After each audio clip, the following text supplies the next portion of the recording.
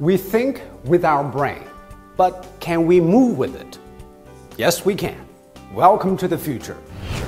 This is where the cutting-edge technology of the brain-computer interface, or BCI, is happening. According to BrainCo, BCI is simple, or at least it looks easy.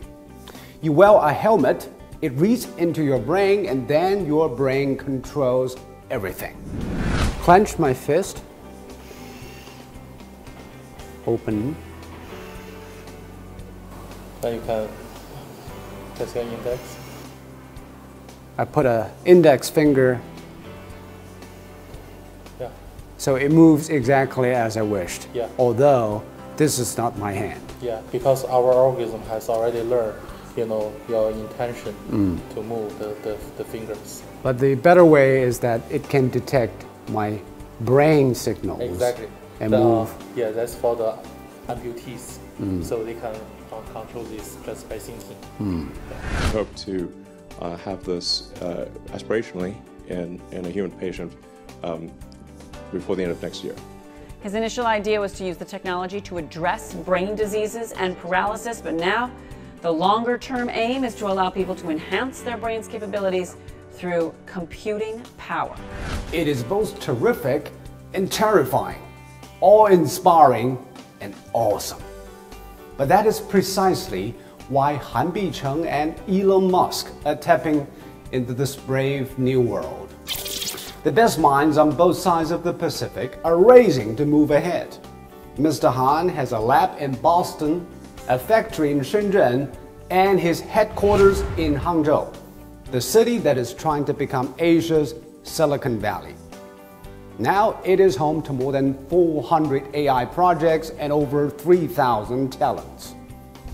So how would you evaluate the cooperation of this kind, using talents from different areas to form a joint project?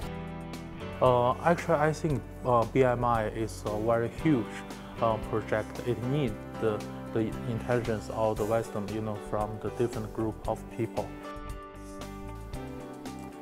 First, men created machines. Then, men became machines in the early industrialization age.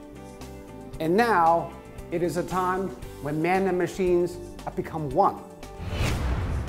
What BrainCo and others are trying to do is not just to change the world we live in. It can also change who we are and what we can be. The most cutting-edge technologies are taking shape in a place where people dare to think and act. In terms of BCI, people might want to go one step further. With actual brain implants that directly link the human mind to the artificial intelligence of computers. Although that may still be too much of a leap for most of us. Let's talk about the potential of brain-machine interface. Okay. Maybe the artificial limb, the smart prosthetics, is just the beginning of how we can tap into our brains. Yes. But how deep and how far will it go? And will it be someday that we cannot tell the difference between a man and a machine? Yeah. When we learn English, if you know 3,000 words, it's very easy for you to communicate with others. So I think the next step is people can send out, as much signal as possible, so it can form a new language to communicate with others directly by using their brain. So that will basically change how we humans communicate, potentially, in the future. Exactly. Actually, I'm thinking about this question differently.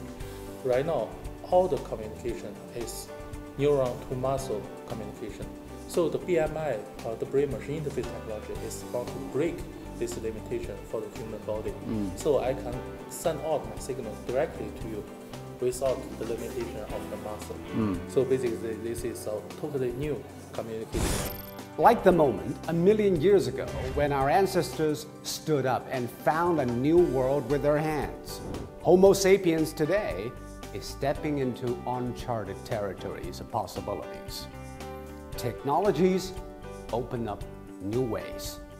And when there is a will, there is always another way.